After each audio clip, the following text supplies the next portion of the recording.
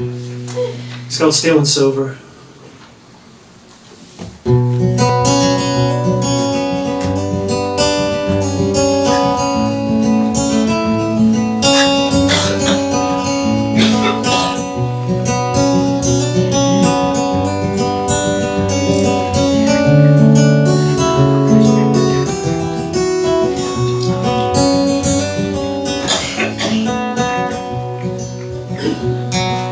Allison, she said, walk with me tonight by the harbor.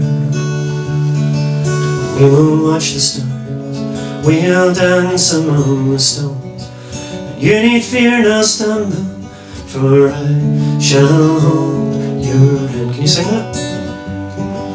I shall hold your hand. And so with stealthy grace, and down they slipped away like shadows, silent in the dark, no priest or layman saw.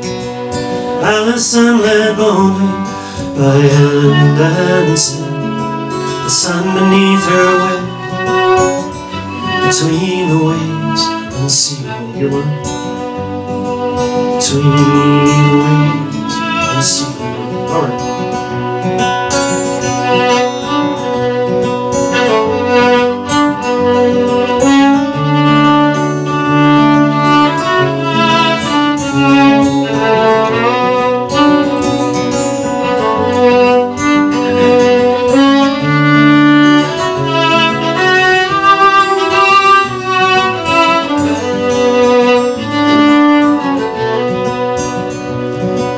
Allison, she said, let go your heavy vest,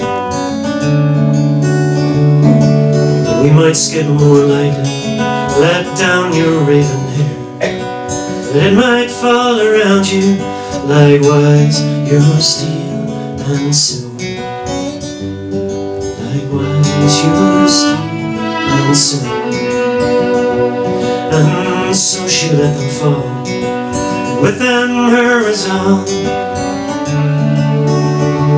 always to heed the ocean.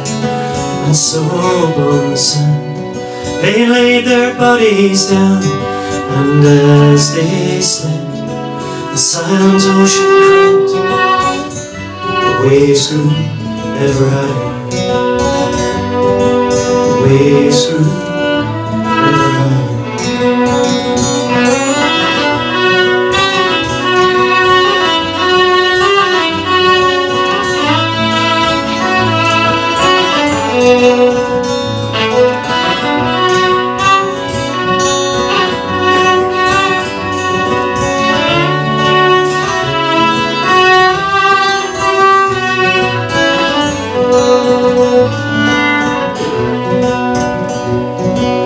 Allison, she said, wake up, the tide is high, and we are hard by the sea.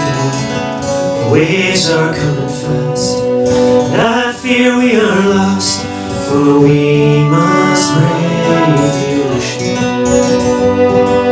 We must brave the ocean.